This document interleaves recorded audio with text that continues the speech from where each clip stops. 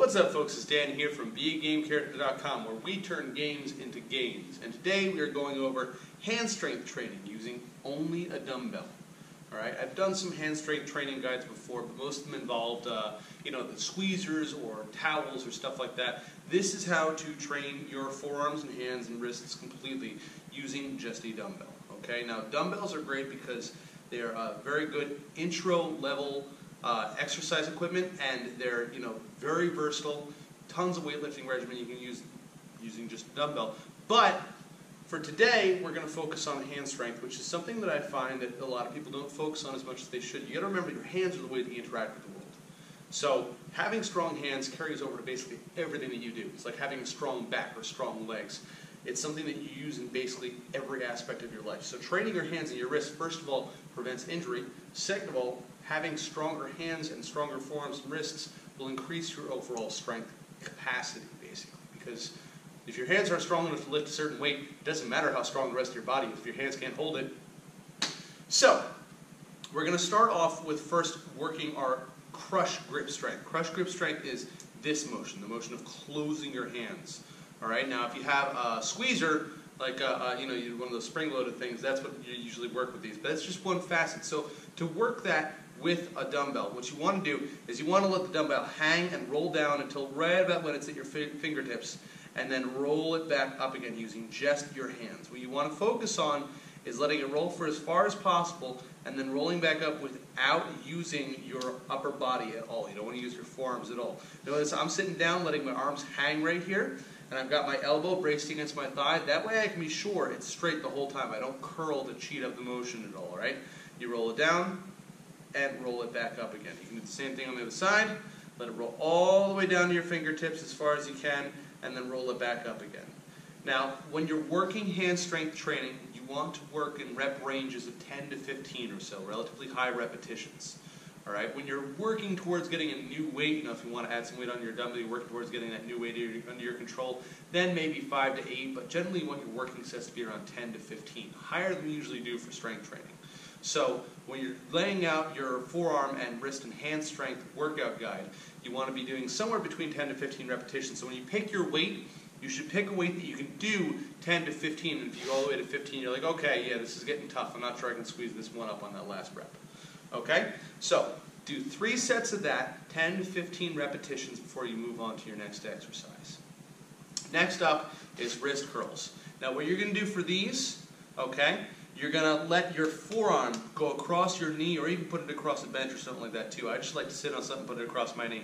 You're going to let your forearm go across your knee, and your hand position is going to be similar to what we were doing before with the finger curls, but this time we're going to curl up with our wrists. We're going to curl up like that and back down again. And you want to let it hang out and get that full range of motion back out again. So curl it up and back down again, just like that. Those are wrist curls, and you want to get the full range of motion without moving your arm. That's, again, part of the reason why you brace it here. You want your arm to not really be involved as much as possible. See, my arm is kind of coming up a little bit. That's mostly just because the muscles on the back of my forearm are flexing here, which is kind of, you can't really avoid it as you're coming up. So, like before, we want to do 10 to 15 repetitions of that and 3 sets. So you want to have a weight that you can do 10, 3 sets of 10. 3 sets of 15 is really starting to push it. Once 3 sets of 15 gets easy for you, that's when you bump the weight up. From the wrist curls, we're going to move on to wrist extensions. For the wrist extensions, you're going to start with your forearm over your leg like before, but this time you're going to have your palm facing downwards like this, you can see, and you're going to have, it's basically the inversion of the wrist curl position. So you start down here, and then you flex up like that. What you want to focus on is keeping your hand level. I'm going to turn towards the camera so you can see. You don't want your hand to come up, go down and come up on an angle like that. You want to keep it as level as possible as it curls up again. So it goes down and back up. And you can see on this side, where here it goes all the way down. You can see I've almost got like a 90-degree bend in my wrist there. My forearm is braced and I curl up and back down again. Just like before, 10 to 15 repetitions per set, 3 sets, same rule as before. After we finish that, we're going to move on to pronation and supination twists. So you can do this with just the handle when you're first starting out. Later on, you can add some weight on, but when you add the weight on, you're going to add it to one side, all right? That really only works if you've got the adjustable dumbbells like this. If you've got cast iron dumbbells where it's just a single weight, then you're going to want to grip it as close to the weight on one end as possible. So for pronation and supination, what you're going to do is, again, you're going to brace your forearm right on your leg like this, and you're going to slowly twist back and forth. You want to get that full range of motion right here, as far around it as you can comfortably go with your flexibility, all right? And if you're more flexible, you might be able to get the weight to go further. But you just want to twist back and forth, and so one back and forth motion is one repetition, okay? So you twist back and forth like that. So that is going to work your twisting motion right there. This is really good for preventing sprained wrists. Usually when you sprain your wrist, it's either you brace hard on something or your hand gets caught on something and twists. All right? So the bracing hand, that's going to be helped with your wrist curls and wrist extensions. But when your hand gets caught on something and twists, or if you're holding on something and it twists in your hand, that can really mess you up. So this is going to prevent injury from that. It's also just going to increase your overall wrist strength. If you ever have wrists that hurt or something like that, when you're doing something like push-ups, or if you're doing something like, when you bench press, you find the bar hurts a little bit after you've been supporting it for a while, this is going to help with that. And again, the idea is you want controlled motion. You don't want to be flying back and forth. Like I said, you go slowly from one side to the other, nice and easy, and just as far as you can go. Both ways is one repetition. So like with the curls and the extensions and the finger curls, you want to do 10 to 15 repetitions per set, and you want to get in 3 sets. And that's it. That'll hit just about everything that your wrists and forearms can do, with the exception of the extension motion of your fingers, okay? That, and also, the last one, pinch grip. Now, pinch grip, you're probably not going to be doing with adjustable dumbbells, but you can work pinch grip if you have adjustable dumbbells by taking your plates off and pinching and holding your plates like so. Okay?